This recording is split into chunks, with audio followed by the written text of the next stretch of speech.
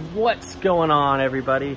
Today we are going to be changing a G37 starter. Apparently nobody has ever done a video on G37 starters, so here's being the first. So we're gonna go ahead, we're just gonna jump into it. All right? Okay.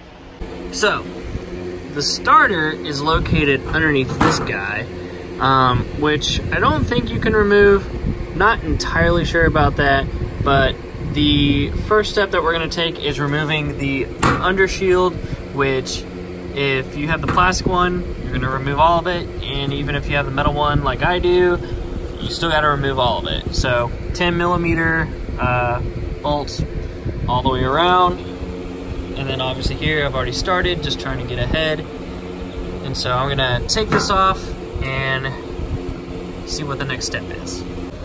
So from this point, you're going to want to disconnect the negative battery terminal.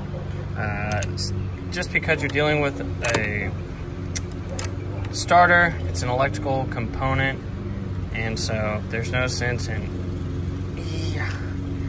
you know, harming yourself or anything like that. Make sure that whenever you disconnect your negative terminal, obviously it's going to reset any sort of like savings you have as far as like maintenance. So if you programmed the computer to let you know, hey, in 6,000 miles I need to change my oil or something, you are going to want to write down where you are currently at, so that way you can add it later.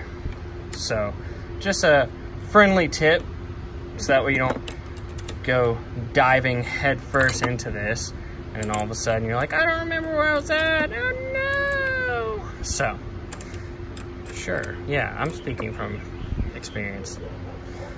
Sad times. Anyway, I will let you know what the next step is. Next, I kind of want to show where it was in reference to the car. So front bumper, we're going to go under. You're going to need a 14 millimeter socket, and it's going to be for 2 bolts, and I'll try to show you where those are. So as you come under,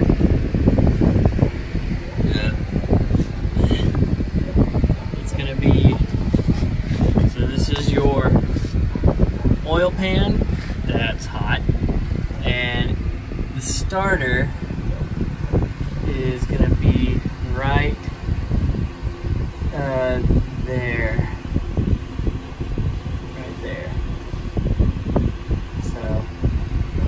Got the sway bar. As you come under, sorry for people who get motion sickness,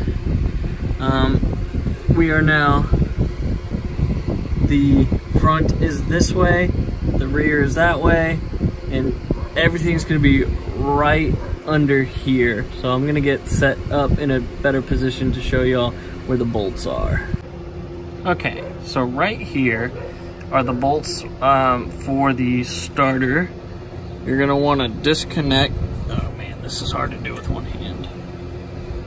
You're gonna wanna disconnect this plug. This goes to the starter. So you'll just push down. Also, this is extremely hot and I do not have gloves. So you'll just push down. Frick. I'll have to put the camera down. You'll disconnect this, and it'll be this plug, or this bolt, that is holding this thing on, and it'll be this bolt. Those are the only bolts. They're 14 millimeter.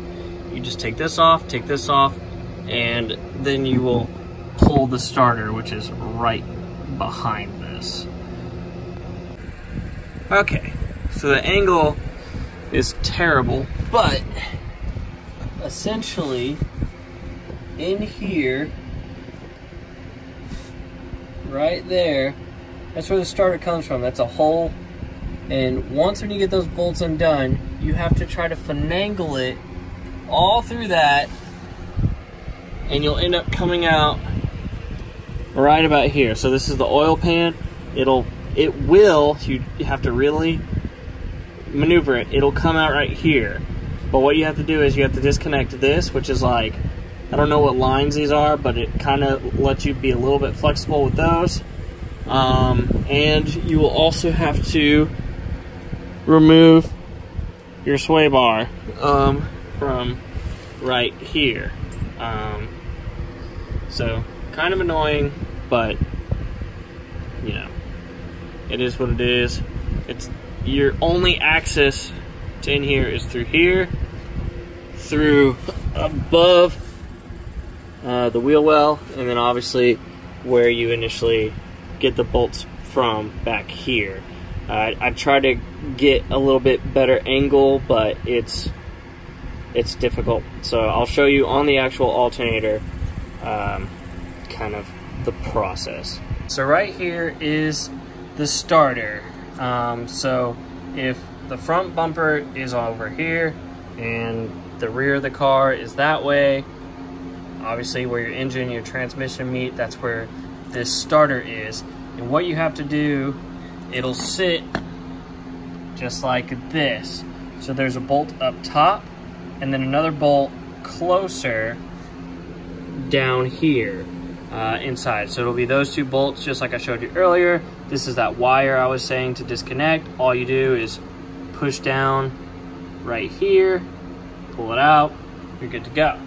The last wire, and I found disconnecting the two bolts and pulling the starter back a little bit gave me a little bit more access to this point right here, which is where the wire, I think from the alternator, goes onto the starter.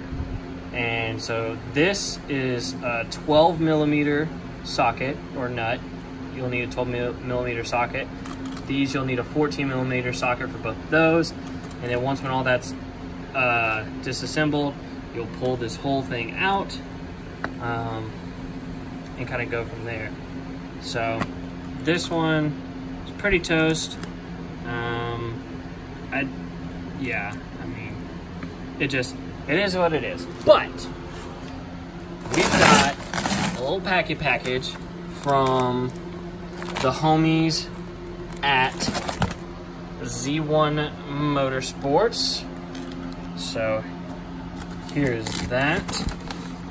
I'm not sponsored by Z1, but shout out to Spencer.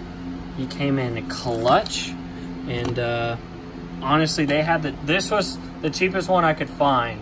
Was ordering from them. Every auto part place wanted about $430, $420 for this starter, and they weren't even like OEM starters. This is a Nissan OEM.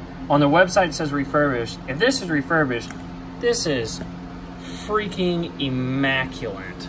Like, this looks like it's just a brand new starter. So, I mean, huge moves. Like, really impressed with the quality. Yeah, so overall, basically, we're gonna try to put it back into the death pit under there, and you know, go from there. Installing it's just a reverse of removing it. Hopefully it'll go in easier than it did coming out, just because you'll kind of know the pattern at that point. And yeah, but so I'm gonna go ahead and get all this installed, and we'll kind of go from there. All right, guys, as you can see, it's now nighttime. A lot of time has passed, and that's just the way the game goes, but the alternator is in. All you gotta do is reconnect the negative battery, and you are good to go. At this point, I'm tired, I'm dirty, I'm gonna shower, it's gonna be great. And yeah, hopefully this was helpful to you. If it was, please hit the like button. And if you're looking forward to seeing some more future content by yours truly, feel free to smash the subscribe button. And until next time, take it easy, and I'll see you in the next video. Bye!